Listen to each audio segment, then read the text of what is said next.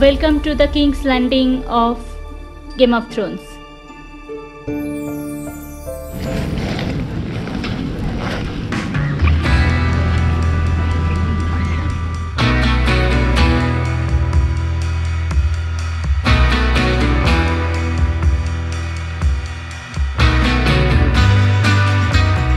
Hello everyone, welcome back to our channel Butterfly Hug. আমি রাহুল, আমি সুদীপা। রবিবার দুপুর 3টে। It's time for Butterfly Hug. And it's time to chill.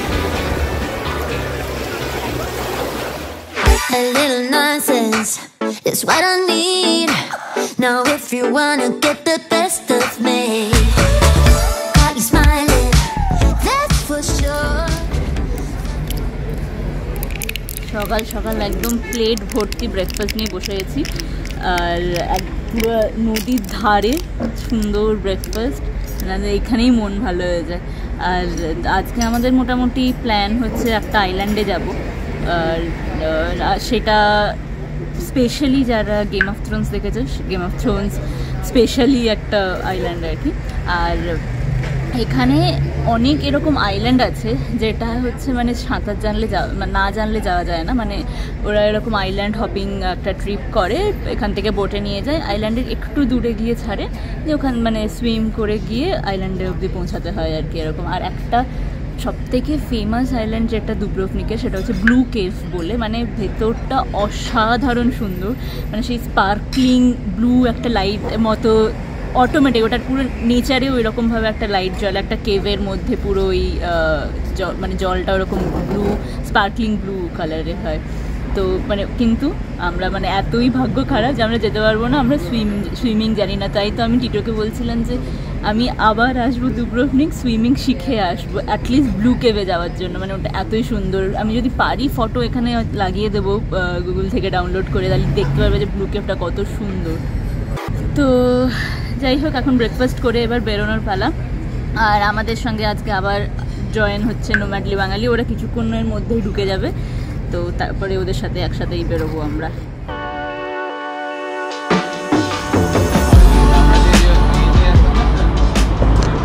তোমাদের আগের ব্লগে একটা কথা বলছিলাম যে ক্রোয়েশিয়াতে ইনকামের ইনইকুয়ালিটি খুব কম, ওয়ার্ল্ডের টপ 20 কান্ট্রিজের মধ্যে পড়ে যাদের মানে ইনকামের ইনইকুয়ালিটি নেই। তো সবাই মোটামুটি ফিনান্সিয়ালি যথেষ্ট স্টেবল পজিশানে আছে।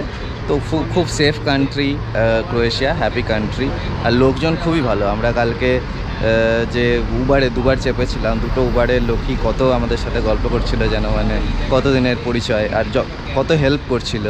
ও উবার থেকে নেমে বলছে ফটো তোলার আছে, তো বলো আমরা ফটো তুলে দিচ্ছি, মানে যথেষ্ট মানে হেল্পফুল লোকজন, আর অনেক গল্প করছিল, যত ইনফরমেশান দরকার সব ইনফরমেশান দিচ্ছিল। আর তবে ক্রোয়েশিয়াতে এখনও ডিজিটালি অতটা উন্নত নয়। তো যেমন বাসের টিকিট কাটতে গেলে তোমাদের একটু ইউরোজ এখানে মানে ক্যাশ দিতে হবে, তো একটু ঘুরতে আসলে ক্যাশ একটু সেই অনুযায়ী হাতে রাখবে। ব্যাপারটা সেফ, এখানে জায়গাটা সেফ, কোনো ইস্যু নেই, কিন্তু একটু ক্যাশ এইসব ব্যাপার আছে যেগুলো ইউজ হয়। যেমন তোমাদের কালকে আগের দিনের ব্লগে তোমাদের বলছিলাম যে বাস একটু বোঝা অসুবিধা, কোনো গুগল ম্যাপে কিছু নেই, কিন্তু এইখানে একটা সবকটা বাস স্টপে একটা ম্যাপ আছে, সেই ম্যাপ থেকে যতটা সম্ভব বোঝা যায়। যেমন এইখানে আমরা এই ম্যাপ ধরে একটু অ্যানালিসিস করতে হবে। এই যে লুকা ক্রুজে আমরা দাঁড়িয়ে আছি, ধরো যেতে চাই ওল্ড টাউন হচ্ছে পাইল, ওল্ড টাউনের বাস স্টপের নাম দিয়ে যে লাইনগুলো যাচ্ছে সেই লাইনগুলো দেখতে হবে, সেই বাসগুলো সেই লাইনের নাম্বার, বাসের নাম্বার এইটা। তো আমাদের এখন যেমন ব্লু আছে, ব্লুটা যাচ্ছে পাইল অবধি, তো 1A 1B হচ্ছে ব্লু লাইন, তো 1A 1B বাস ধরলে আমরা পাইলে পৌঁছাতে পারবো।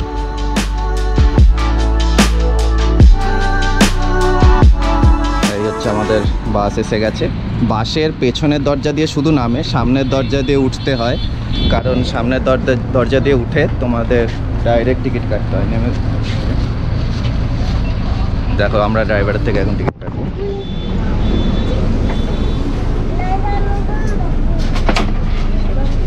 পেছনের দরজা দিয়ে শুধু নামতে দিচ্ছে।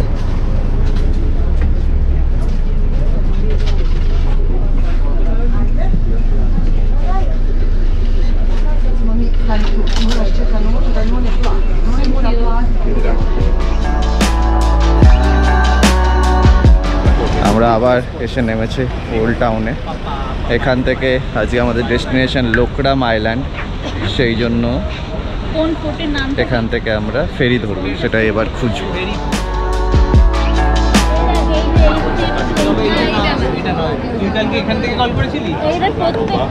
আগের দিন রাতে আমরা এই রাস্তাটাই হেঁটেছি। এটা হচ্ছে দিনের বেলার ভাইব এই রাস্তার। এই রাস্তাটা বিখ্যাত হচ্ছে এই গেম অফ থ্রোনস এর জন্যই। তো অনেক করে গেম অফ থ্রোনসের পয়েন্ট আছে, আর গেম অফ থ্রোনসের অফিসিয়াল লাইসেন্স সব আছে। এই যে একটা আমাদের কোচু হচ্ছে গেম অফ থ্রোনের সবচেয়ে বড় ফ্যান, তো গেম অফ থ্রোনের দোকান দেখলেই ও ঢুকে পড়ছে। আর ওইটা একটা ওয়াল, যেটার ওপরে আমরা কালকে হাঁটতে যাব। ওই ওয়ালের ওপরে ওঠার আলাদা টিকিট আছে।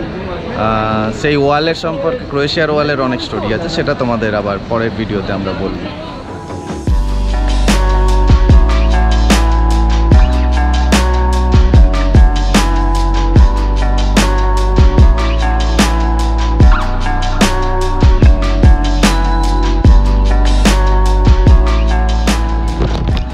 ফেরি এরিয়াতে চলে এসেছি। কাল রাতে এখানেই আমরা এসেছিলাম হাওয়া খেতে।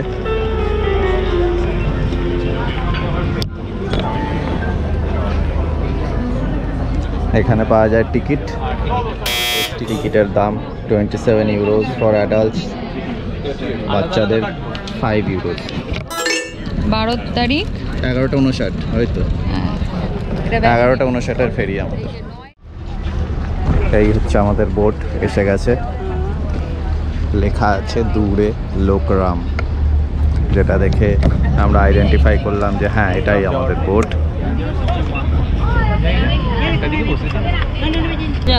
তোমারটা দেখুন।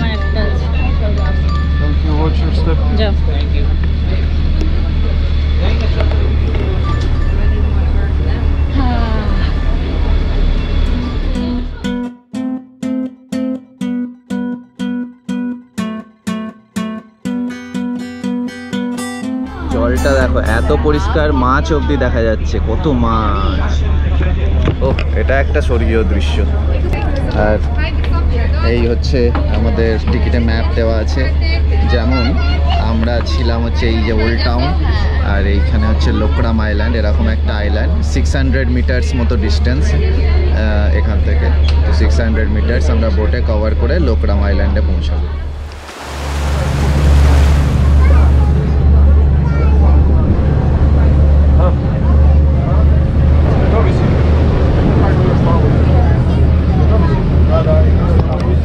সামনে লোকরাম আইল্যান্ড, বেশি দূর যেতে হবে না। We are living the beautiful Dubrovnik city, আর সামনে লোকরাম আইল্যান্ড। এখানে প্রচুর লোক কায়াকিং করছে, অনেকগুলো বোট চলছে দূরে দূরে। আর আমাদের সাথে আজকে আবার চলে এসছে নোম্যাডলি বাঙালি।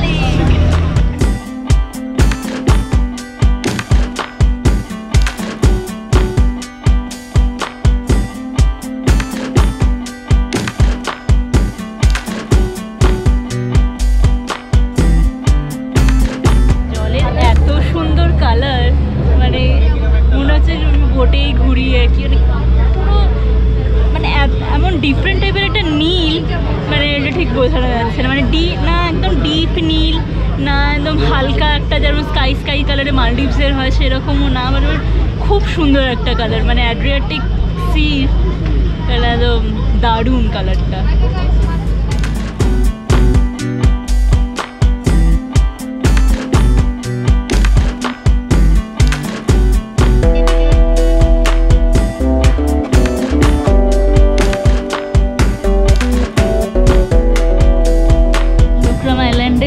নামলাম, আর আমাদেরকে স্বাগত জানানোর জন্য একজন বসে আছে, দেখাচ্ছি আমি একটু। এখন এত ভিড়, এইখানটার থেকে দেখানো যাবে না।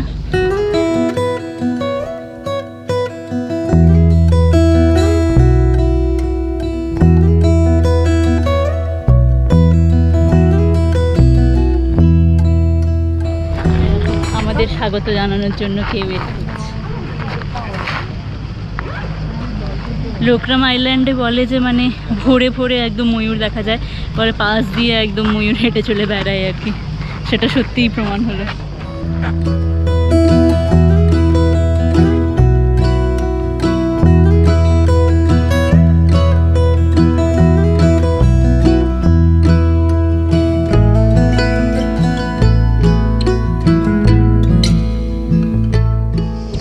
লোকরাম আইল্যান্ড বিখ্যাত হচ্ছে গেম অফ থ্রোনের একটা সিরিজের শুটিংয়ের জন্য।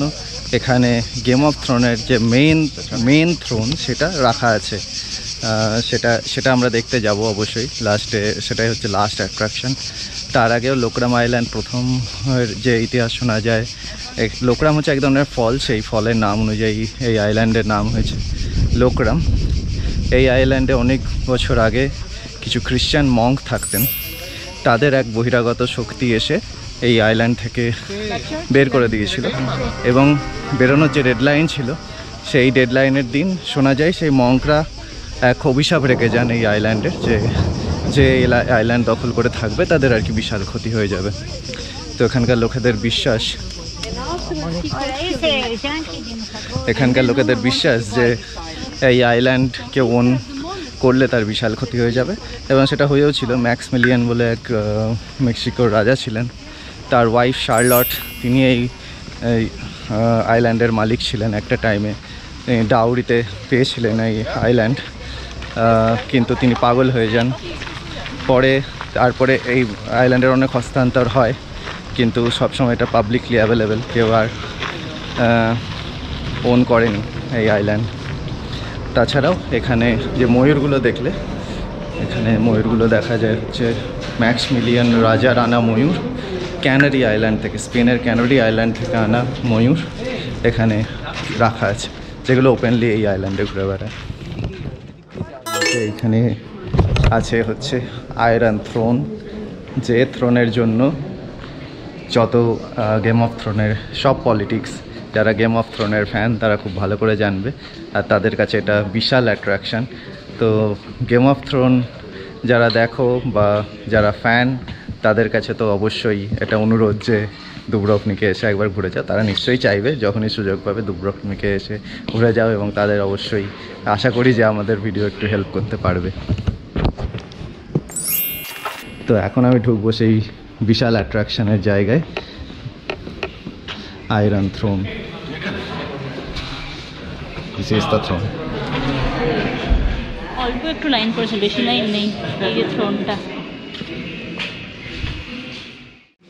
লোকরামে যে শ্যুটিংগুলো হয়েছে সেগুলোর ডিটেলস এখানে ওরা অডিও গাইডে এবং ভিডিও গাইডে শুনিয়ে দেবে। তার আগে এটা হচ্ছে ওই আয়রন থ্রোনে বসে একটা ফটো তোলার কিউ, দেখতেই পাচ্ছ কীরকম এক্সাইটমেন্ট সবাই।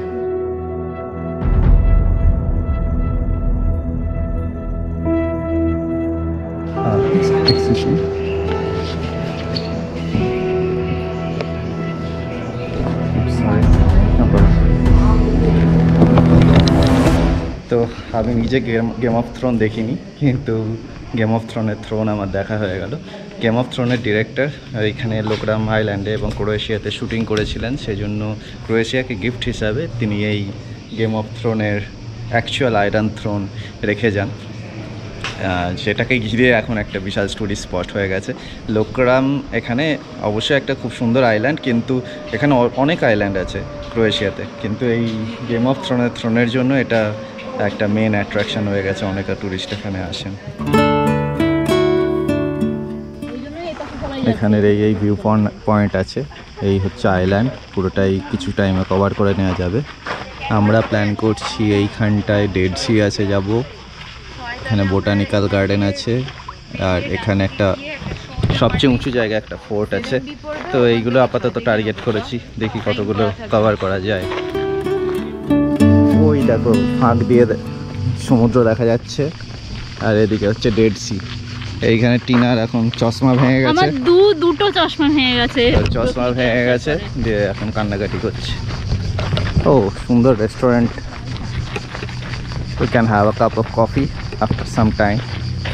Prawn risotto, তবে নিশ্চয়ই এখানে আকাশ ছোঁয়া দাম হবে আশা করা যায়, কিন্তু জানি না।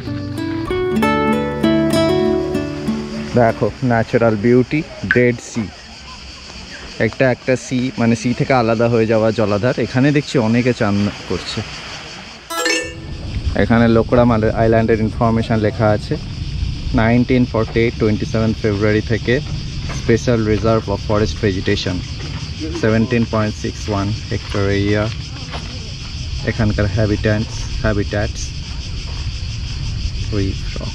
বিভিন্ন সামুদ্রিক প্রাণী, আর সামনেই সুন্দর নীল।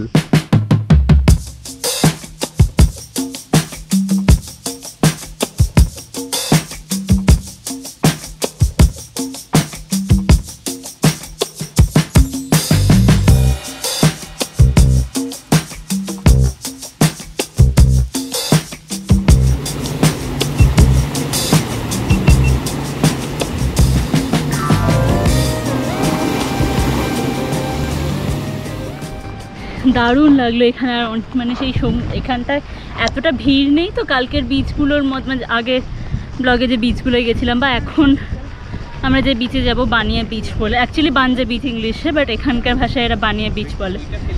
তো এখানে বিচগুলো একদম ফাঁকা, মানে একদম দারুণ লাগছে। আর জলের কালার তো অপূর্ব, ঢেউগুলো এসে পাথরগুলো আছাড় দিচ্ছে, খুব সুন্দর লাগছে।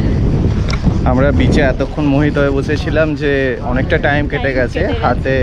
এখন এমন টাইম নেই যে আমরা ফোর্টটা যেতে পারবো। তো বোটানিক্যাল গার্ডেনটা হয়ে আমরা আপাতত আইল্যান্ড থেকে বেরিয়ে যাব। দেখো সামনে বিচে ময়ূরও ঘুরে বেড়াচ্ছে। দেখো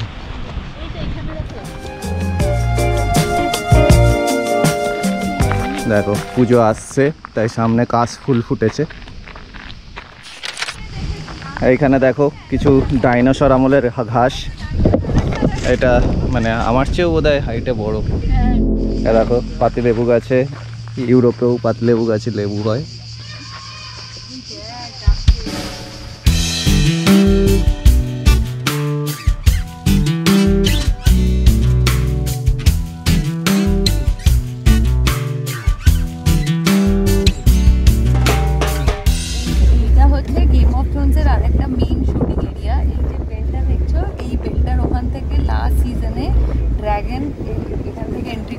আর পুরো কিংস ল্যান্ডিং ডিস্ট্রয় করেছিল, এটা ওই এরিয়াতে।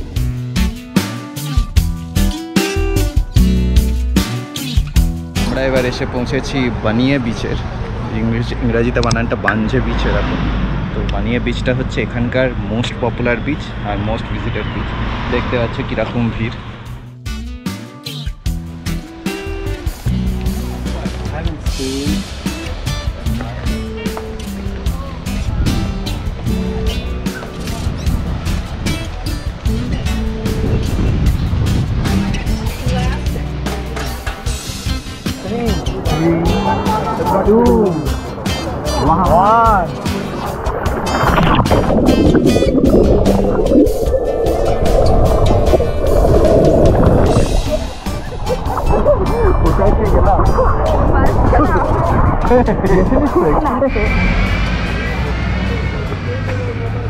দুব্রভনিক কেবল কার। সানসেটের টাইম হয়েছে, একটা অসম এক্সপিরিয়েন্সের ব্যাপার আছে। এইখানে টিকিট কাটার ব্যবস্থা আছে।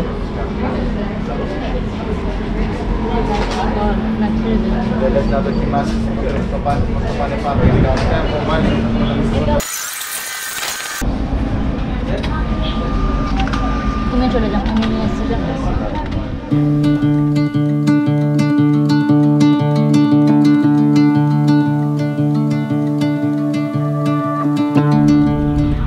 এই হচ্ছে টালির চালে দুব্রভনিক টাউন, ইটস ফুল অফ টালির চাল। এদের পুরো স্পেশালিটি এরকম সাদা বাড়ি লাল চাল। হ্যাঁ টালির চাল।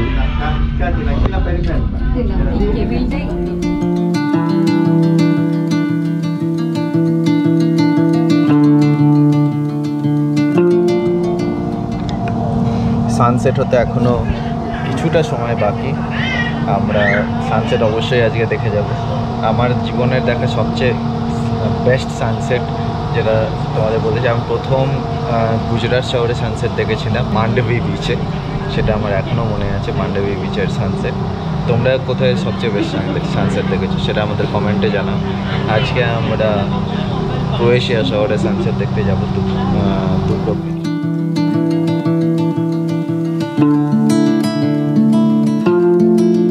অপূর্ব একটা দৃশ্য আমরা উইটনেস করলাম এখানে, মানে এত সুন্দর সানসেট দেখলাম, আর পুরো মানে জলটার কালার যে কীভাবে চেঞ্জ হলো সেটাও আমরা পুরো মানে পরিষ্কার দেখতে পেলাম আর কি। তো চলো, আজকে এত সুন্দর একটা দিনের এখানেই আমরা শেষ করলাম। আবার দেখা হবে একটা নতুন দারুণ এক্সাইটিং ব্লগের সাথে, আর একটা ক্রোয়েশিয়ার ব্লগের সাথে। Till then, keep setting fire.